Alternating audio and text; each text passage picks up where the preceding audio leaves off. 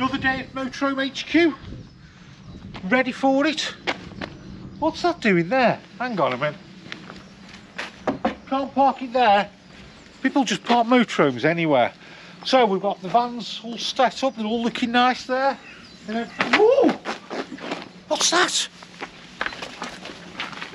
It's a caravan. How's that got there? Can't have caravans. We're a motorhome. We need to put a stop to this.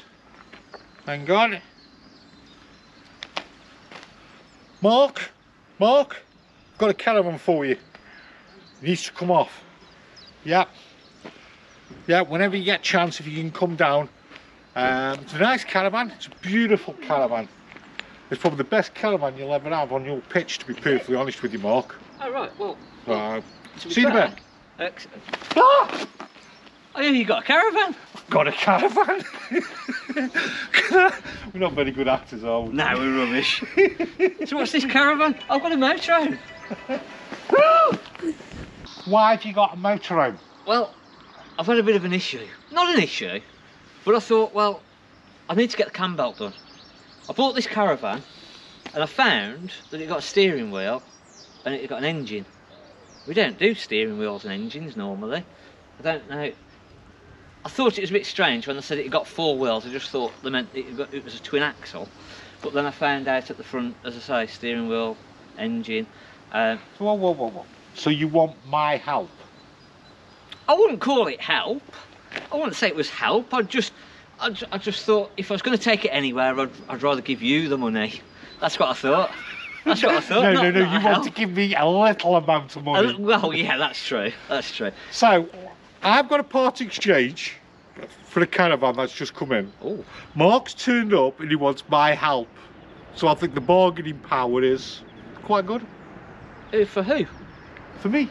You're the one stuck with the caravan that you can't sell. Let's go and have a look at this caravan. Come on. So we've got a 2021 Sprite, Swift actually. Really good service history. It's coming as a motorhome. The customers are now actually seeing sense. They're coming in as a motorhome. So they've traded the caravan in, and Mark always have all our caravans offers. So we explained to him everything what he says. It's got cracking service history. You've just seen the pack, mate, haven't you? It does look lovely. Yeah, it looks a nice plain van as well. So let's the caravan place take over the motorhome man, or the motorhome man take over the caravan place, and let's have a quick look around this caravan. But because we're a motorhome channel, we don't want to bore you too much. But let's go. So yeah, 6 berth, cracking family van. They put a reflector on to cover a dent. No, they haven't. Yes, that's definitely a dent under there, I would have said. It's got a motor mover though, so it's sort of outweighing the minuses. But the motorhome doesn't need a cam belt change. Well, true. Bike rack on the back. This is badged up as a Vogue, so it was a Spinny Special. So basically, it's a standard model, but it had just got a few little different bits and bobs that we'll have a look at inside in a minute. So that means it's worth more money than the standard one? Not when I'm buying it now. So they were slightly more expensive than a standard model. The couple of things that they had extra to the standard model is you've got ATC, so it's got a braking system on the chassis basically. How's that work? So when you hitch your electrics up into the back of the car, if you've got all 13 pins wired, it's going to basically feel any sway and then put the brakes on for you and stop it from swaying and manoeuvring around. The other extras that they put on was an external barbecue point. So this barbecue point here. We've got this locker here so you can get underneath the front seats for extra storage. And then we've even got an external 230 volt socket. So power out into your awning that you can put up on there as well.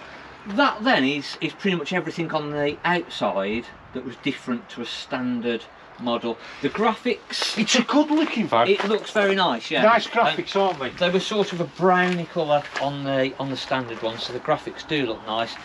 Little scratches on the window, hopefully they'll polish out without too much issue. There you go. Done. Don't hit door, stop. Should we have a look inside and see? Let's have a look inside. I tell you what, I'm going to Portex Kevin as well while we're at it. But even I want to buy the caravan now. But we're going to have to be careful because have we got a leg down? Yes, we have got a leg down. Yeah. The other thing that this has got is a solar panel on the roof as well, so hopefully this is keeping our battery nice and fresh. Okay, let's have a look then. So just before we carry on, we're doing this video with Mark on basically just having a ramble, but we're both filming it for both channels, so our video will be completely different to Mark's video, so it's well worth checking out the Caravan place and have a look at their video because it's going to be different because we're filming with both cameras. And again, our video is going to go onto our channel, but we're going to push Jason's video because again his video is going to be completely different to our video. So on your video, like and subscribe us, not him, and on our video, like and subscribe us and not him, but you can give him a like. Shouldn't it be the other way around? I don't know. Yeah. So the Motorhome man, if you look, which is hence why we brought the Motorhome to the Motorhome man.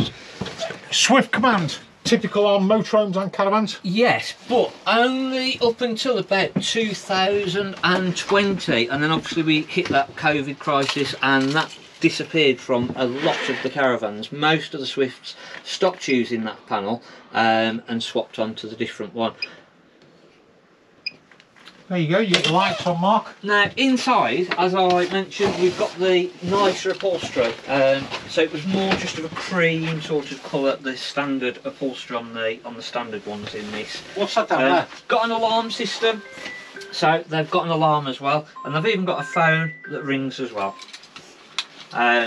So yeah, you've got your alarm system at the front. You've got two 30-volt sockets, USB sockets. A little slidey out table that folds back, and we've got a TV area as well, so you can put the TV up the front here. Some people, nice looking front. It is, yeah. Again, very sort of standard front, to be fair, across a lot of the Swifts, and it doesn't really matter what model it is. They tended to use this one through most of them, which is why I like the Sprites, to be fair, is that they were a more of a budget range, yeah, but they'd still got all the same build quality, all the same finishes. It's really nice, isn't it? Yeah. Yeah. So yeah, I do like the Sprite range a lot. Nice big wardrobe as well. We've got the freestanding table and we've got the ladder in there. And then have a look in that washroom. It might surprise you. I'm having a look. Mark. I'm excited. I might keep it. Now that's quite impressive, actually. Good size. That's a great washroom. So you've got a separate shower and toilet in there. Yeah, it's a good size as well to get changed. Yeah. And then also you've got your shower as well. Nice tap. Yeah. I like my tap there. And then moving on to the back, Mark, we've got the bunks. Now will this make up into another sleeping area? It will. So you've got another bunk bed on the side there, so it'll sleep 6 in this one. 11 stone the maximum weight on those, so those top bunks unfortunately you're not going to be able to go into. Ooh. So we've got 2 bunks, we've got a sleeping area there, yeah, and we've got another one that'll make up into a bunk, there. So that's 1, 2, 3, 4, 5, 6 berths. 2 at the front, yeah. Yeah. It's spacious, isn't it? Yeah, good size one. So the market for this van, would it be more of a sighted van? No, it's going to be a lot of people sort of touring around with this. It's more of the family van. They do this on a twin axle size version, which again is probably more aimed towards the sighted version. What's the weight? These have gone up in weight. They used to be a really lightweight van. And I'll show you what has changed to make them not as lightweight as they are now. We need to pop outside. Oh, okay. So they used to be well under 1,500 kilos these now, but we're 1,550. So it's not a lightweight van anymore. Right. I was surprised on these a couple of years ago that the weight had gone up. Can we just have a quick explanation here, because us Motorhomes are a little bit ignorant to all this. I'll take it that's the model, Spinny. VIN number is a little bit like your registration or your chassis number. Yeah. Maximum. So MRO is your maximum. What's MRO? Fantastic. Minimum. let me Google this. Don't cut this out. I forgot what MRO is. You've put me on the spot. So maximum MTP is maximum total permissible laden mass. Yeah, I knew that really, but I was just letting MRO. Because a long time ago I did used to do caravans, hence the name Caravans and Campers. And then obviously as we built up, we moved more onto the motorhome side. So I just had enough of pulling them around. I'm just waffling on here because obviously Mark hasn't done his research like how well prepared me and Kevin normally are, the extensive research that we do. It's come back to me. It's come back to me, thanks Google. Anyway, we'll move on now and let the professional carry on, shall we? Mass in running order. Yeah. Mass in running order. So MRO, mass in So just in running case you do cut this video, shall we start again? Anyway, we've explained the spinny major, so what's MRO? So I forgot again. Mass in running order. And what actually does that mean in layman's terms? So basically what the caravan weight is, as it stands here now. That's its weight, 1374. Yeah. Maximum is 1550. Yeah, so if we take that away from that... That gives us our payload of roughly 120 odd kilos. 126. So for a 6-berth family van, yeah. If you sort of consider that if you're going on a holiday abroad, you'd have about 30 kilos, wouldn't you? So yeah, if you're going abroad, sort of 30 kilos each. Yeah. Obviously, you're not all going to take that much, but yeah, I think it still gives you a good payload. But these used to be well under 1,500 kilos. Right. And the reason that they used to be under 1,500 kilos is because of front panels and back panels. They used to be plastic, and so they used to use the plastic panel like that. What are you trying to say? They had massive issues with cracking and causing damp. I've not got a ladder to have a look. Don't even say anything because that's sold. I don't know why on the caravans they were cracking so badly, but they were. So they've swapped over to a GRP fiberglass front and rear panel, which just added the extra weight on there. But I think it was well worth putting that extra weight on there to stop the issues that they were having. So in a nutshell, it's a family van. Family van, and it's a better built family van than they used to be. A good family van for sighted, and also we are within the weights, aren't we? Yeah, yeah. For it. So you think this is a good van? Really good family van. There we go. So that means the price of the Partex is going up. Now let's see, because there's always an alternative method behind Kevin. No, that's not Kevin. That's Mark. It's been a long morning. It has been a long morning. Let's see why he's here. Why here? So, motorhome. Motorhome. Now, your normal cab, sort of engine, gearbox and what have you on a motorhome, say this front one here, yeah. You're going to have a cam belt that's going to be needing changed, possibly. Yes. Now, on an A-class, it's completely different. If you have a look at the front of that one, compared to that, to do the cam belt on that is completely different to the cam belt on that. That is going to be the sort of typical van. Yes. So majority of the garages that are out there are going to be used to doing a cam belt on that. We can see where he's going with this, folks, can't we? You turn up with a big A-class like that, and your typical garage no isn't really going to be prepared to do it. So the Pelotti that we've brought over to you, that looks absolutely stunning. It's a good looking thing. It's a nice motor thing. Now this is where these caravan dealers get themselves stuck, right? First impressions I see here is you can just change the look of a motorhome, very simple, put a new LPG sticker on, just brings it up. It does make all the difference, doesn't it? It makes a massive difference, and it's bugging me because I'm going to have to do that in a bit. Nice A-class. What is it, 2014? 2014, 23,000 miles, so it's not done anything really. And again, some people would argue, 23,000 miles, it doesn't need the cam belt doing. Why are you doing the cam belt? Why are we doing the cam belt? It should be done every 5 years. Every 5 years a cam belt should be done. Now the problem Mark's got with this is most garages haven't got the ramps to get on it, to get at it, basically. And if you hadn't got the ramps, you'd probably be dropping the engine. Very possibly. Which is a lot of money and a lot of wasted time and effort. Where we have got the we've got the ramps. Oh, have you got the ramps? Yeah, we've got the ramps. Oh, that's convenient. So Mark's brought his motorhome. What we're going to do is we're going to take it round, we're going to get it serviced for him, we're going to get it MOT for him, we're going to put a new cam belt on it. So have you sold this? Yes. So this is ready for the customer. Out, so. Let's have a quick look inside. This is going to impress you, this is.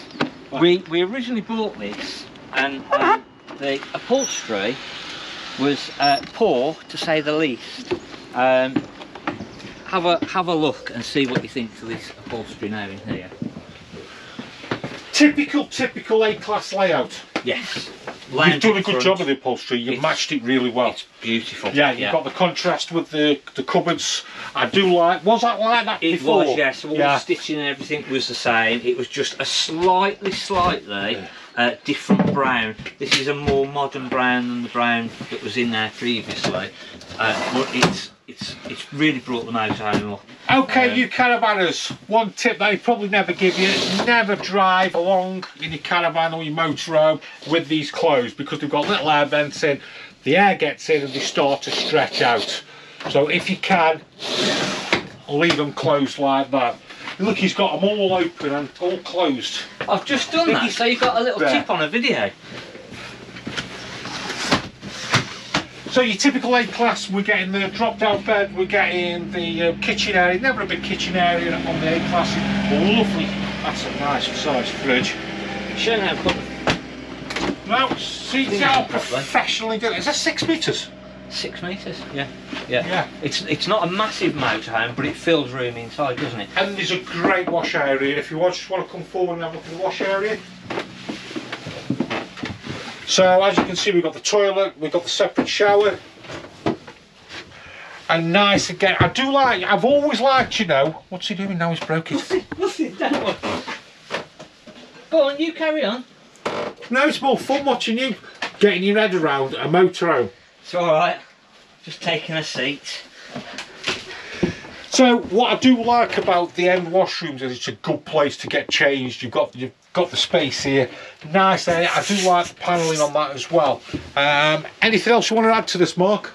No, I think you've cracked it, to be fair. He is missing a skylight up the top. Yeah, we've got the old one is out at the minute. It was a little bit dirty, so we're just retensioning that. I think the previous owners must have. Was the fly net dirty? Yeah. Yeah. So what do we use then? We use mouldy remover, don't we? Nice simple spray with a load of mouldy remover. Mildew, whatever it's called. Mildew. Yeah, and then just give it a good spray, get a sponge, and then just sponge it and then rinse it down again. Leave it outside to dry on a nice day like this, and it'll come up as good as gold. If it's really, really bad, you can get the flyscreen netting where you can just cut it and then glue it on, and it just makes such a difference, to be honest with you.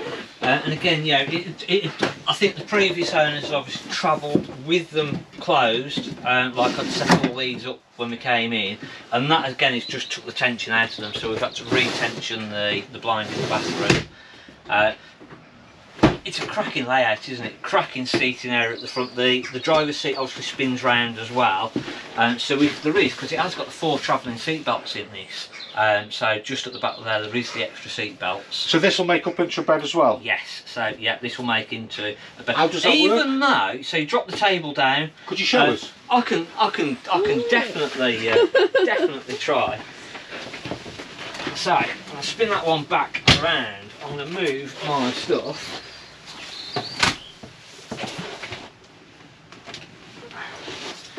I'm gonna have to move all the cushions. You know my big bugbear about motorhomes, and I'm not playing for time. The beds, and I've seen your TikTok videos. I'm gonna plug your TikTok videos to it. I've never seen anything so disastrous as a motorhome bed. Oh, come on.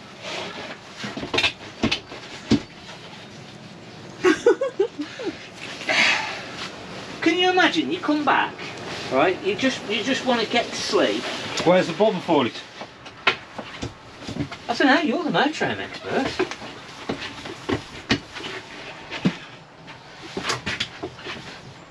Let me just turn my chair around and let me just get comfy. He's found it.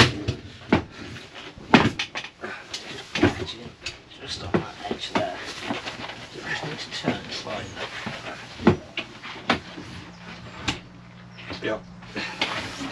Is that locked out? So, as you can see, the bed comes over like so. And then it's quite simple, you just put the cushions across and then it makes up the bed. Really simple. Simple. And pretty much every motorhome's like that, isn't it? No, not really. Pretty just the ones that you bring in. Well, to be fair, actually, some that I've seen are a little bit worse than that. What we will do, we'll probably do a bed makeup in this video because it has dragged on a little bit longer, so I'll get out of that. Okay. Yeah. So if you enjoyed the videos, like and subscribe to both channels. Anyway, what prices have we done on this? What are we doing on this cambelt? I think it said 250 quid, I think. We haven't discussed prices. I thought what I'd do is let you do all the work and then I'll drive it off quickly. After. Yeah. You do, thanks for watching. Right, anyway, while Jason tries to sort this bed out, thanks for watching, and don't forget to hit the subscribe button, hit the like button. Oh, look at that! Look at that! It took half an hour. Have we got enough video footage time left? Look at that! There you go. Easy. And again, don't forget to hit the subscribe and like button for the Motorhome man. Go over to his channel and have a look at his video. I'm going to have a look at the caravan place. We'll see you in the next one.